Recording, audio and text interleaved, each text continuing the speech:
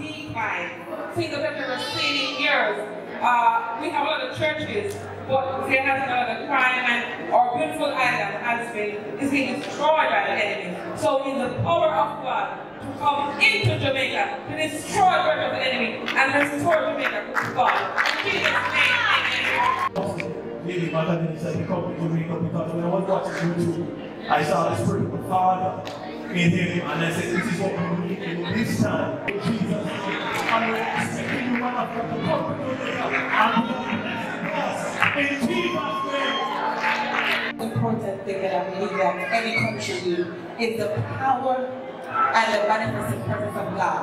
And I think Jamaica needs that. In a spirit of wickedness and evil and destruction of our country. And I believe what you carry on your life, if that's in Jamaica, I'm telling you, bondages will be destroyed, the burden will be removed, and Jamaica will be in a better place. So we say, man of God, we're going to release the Australian call right now. We say, come to Jamaica. We say, come to Jamaica. We say, come over here. And we say, come over here.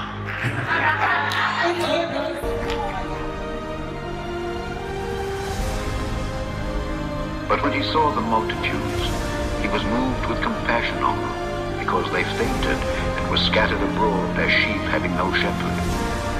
Then said he unto his disciples, The harvest truly is plenteous, but the laborers are few.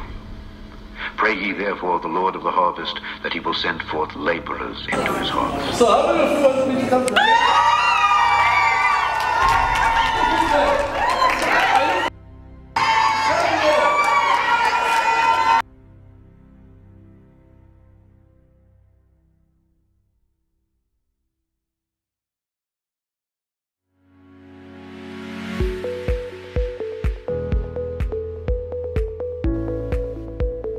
We greet you all in the wonderful name of Jesus Christ.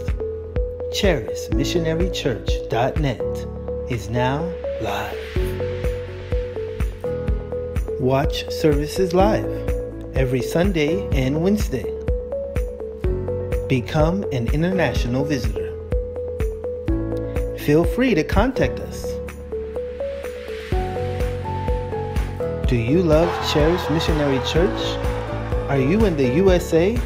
Visit our Charis USA page. Stay up to date with all the official branches. Support Charis TV.